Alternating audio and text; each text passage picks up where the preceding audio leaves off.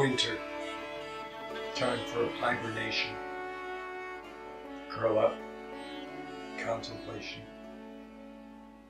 It's also a time for winter rituals. I like to dot the house with flowers that are red, blood red, color of life, to spark things up. Make a warm soup, maybe thicker than usual. Tibetans say to take more fat in the wintertime. It's time too to visit the elderly. We elderly like to be visited in the winter of our lives. I'm making a tea, which I like to make a lot in the wintertime. I start with Bengal spice, tea bags. I add some of the ingredients that is in the Bengal spice. A little bit of cinnamon. These are all really warming spices. A little bit of nutmeg.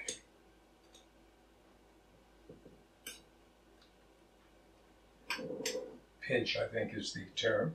And less than a pinch of cayenne. I like a touch of hot in, but really a touch of hot. This is very hot cayenne. And then honey. Well, actually, I'm going to put in the water first. I'm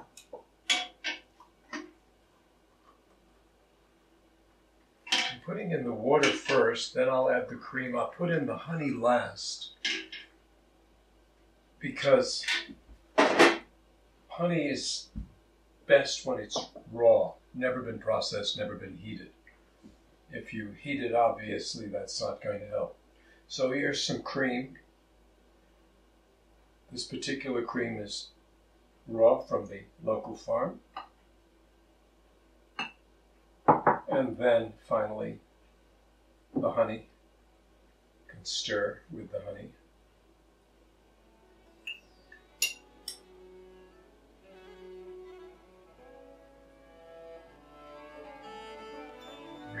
Really nice.